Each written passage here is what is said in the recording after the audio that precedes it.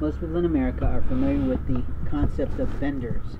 Vendors are the strategic alliances within a corporation that provide a company product for them to sell.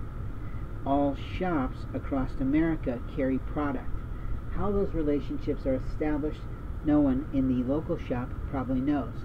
What those relationships represent in terms of millions or thousands or billions of dollars across the nation, my guess is your local shop people don't know.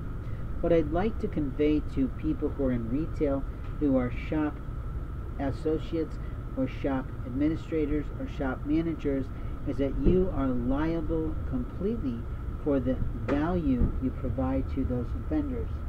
The vendors of America have the right to say, these are our policies, these are our practices, and these are our code of ethics. What that means is that you do not have the right to change the sizing on someone's garments in the middle of the night. It also means you don't have the right to give away our vended products to your family and friends without them paying for them.